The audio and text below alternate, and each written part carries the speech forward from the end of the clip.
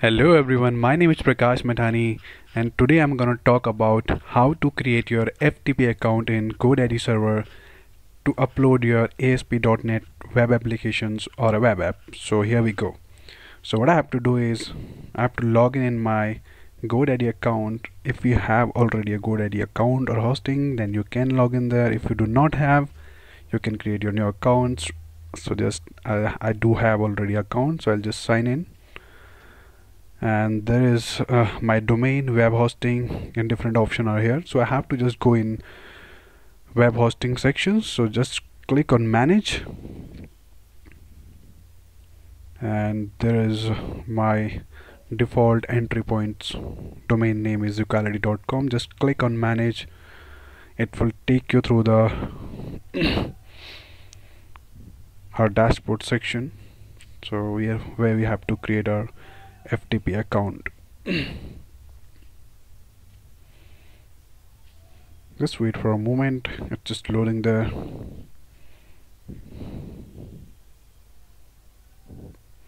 So here we go. There is an option add new domain, add new subdomain, or add new domain allied. So you can see there is a equalitearo.com is one of my domain that I have added here.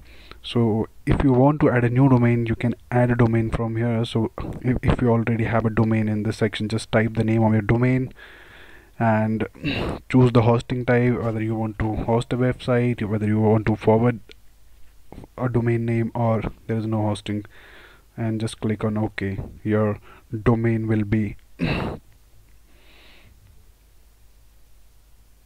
coming up here like this. So when you are in this section, so I'll just go to show more option here. There is a FTP access option, just click on that,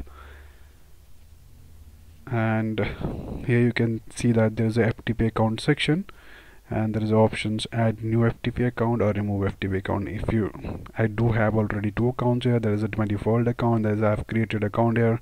I can remove this account by clicking on the remove section, and if I have to add a new account here, I'll just click on add new FTP account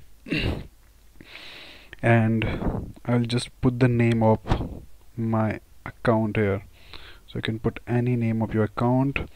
Home directory options, leave it as it is, because this is what exactly you are creating for the FTP account for a whole system, not for a particular directory. So you can create also for that, but leave it as it is. And generate your new password. Just type in your new password, what you want to put. Ideally you should put a special character, number or character over there, and below there there is a permission section, that is read and write permissions. So just to make sure that you should check on both the option below, because ultimately you are going to create your FTP account. So when you publish your ASP.NET website from localhost, what you want that some client-side application like FileZilla, in that case what you want that, so whatever the changes you make in a local system or copy in a server side, you should have access right to edit things and delete things. So for that purpose you have to check the write permission and read permission both, and just click on OK. Your FTP account will be created. So that's all, that your FTP account will be shown up here like this, like uploader 91.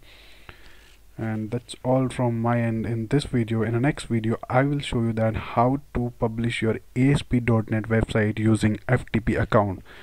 So just check out my new videos in this video. That's all from my end. Thank you so much.